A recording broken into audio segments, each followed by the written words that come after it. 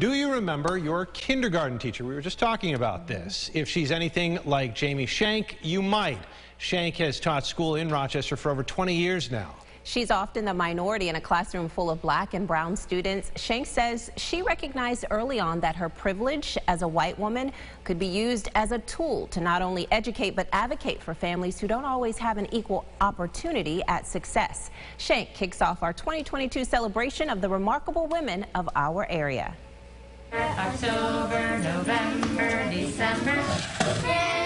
Before I visited Jamie Schenk's kindergarten class at Rochester's World of Inquiry School, she wanted to make something clear. A lot of the things that I do, the reason I don't necessarily find them remarkable is I find it to be a responsibility. She explained that she does not want this to be another story about a white person coming to the rescue of minorities who are trying to make ends meet or struggling to provide a quality education for their kids. Every parent sees their child being successful and being amazing and doing incredible things for our community. Is Mrs. Schenk known to provide clothes, groceries, and other basic resources for the students in her class? Sure.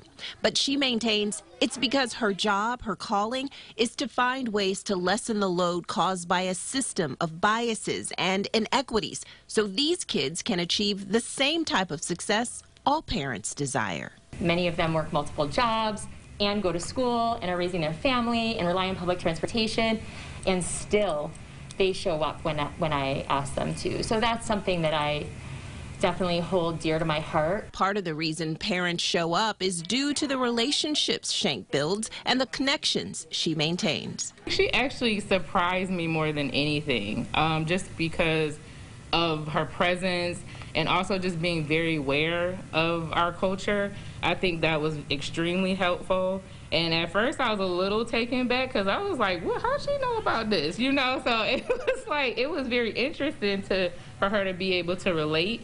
But then I also seen her actually not just like preach it, she practices it. Recently, when classrooms sat vacant during the pandemic, she made house visits. So when I shared with her just how hard it was to get him to engage, she literally was like, well, I can come to your house and I could be outside. And I was like, what? Like, who does that? I just sort of rolled up on the, on their porch, and he was like, oh my gosh. So we hung out for a while in the driveway, and we chalked and talked and drew and read and did some writing, and it was really rewarding for me, to be back in the presence of a little human, and really good for his little soul, too. In late January, she got a surprise update from another parent whose daughter she taught 12 years earlier. I was just walking into school, and there had been a broken down bus out front, and I took notice of it, and one of the mechanics looks up and says, Mrs. Schenk?